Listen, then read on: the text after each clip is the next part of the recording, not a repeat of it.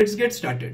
तो अपने सबसे पहले यहाँ पे एक बहुत ऑब्वियस रे देख लेते हैं कि if the ray of light is eight 0 degree angle of incidence then the ray of light is passing without any refraction taking place. तो यहाँ पे भी कोई रिफ्रैक्शन नहीं, यहाँ पे भी कोई रिफ्रैक्शन नहीं, and the ray of light is passing without any refraction taking place. Now if we increase the angle of incidence, so now if we see somewhere here at 15 degree, so at this 15 degree angle of incidence we have a certain angle of refraction over here which is greater than 15 degree. So for 15 degree angle of incidence we see that the angle of refraction is greater than 15 degree, and we can also see a thin line of reflection taking place. So we can say that when the phenomena of refraction is taking place, reflection is also taking place. तो ऐसा नहीं है कि refraction हो रहा है तो reflection नहीं हो रहा है, they both are taking place simultaneously.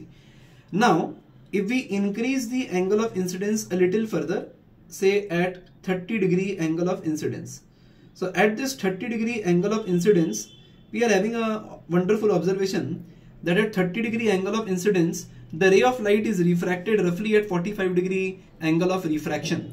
So we will use this to calculate the refractive index of the material of the glass slab. So we can simply do sin I by sin R, and using this we can calculate the refractive index of the material of the glass slab.